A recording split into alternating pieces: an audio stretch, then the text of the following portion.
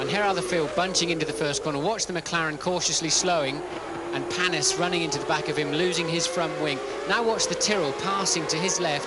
There may have been some damage caused there. Here's Panis now coming around. You can see his front wing missing there. A new nose then, but Alan Prost explained to us that on lap 43, Panis hit the wall very hard with a force of 10G, damaging the right rear suspension. He called in on the radio, but they didn't understand what he said. And shortly after that, this happened.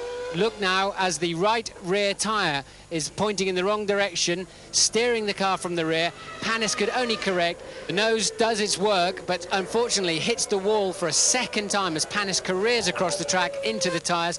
The monocoque is broken where his legs pass through, and sadly both legs are broken too. Luckily for him, clean brakes, no ankles or feet damage.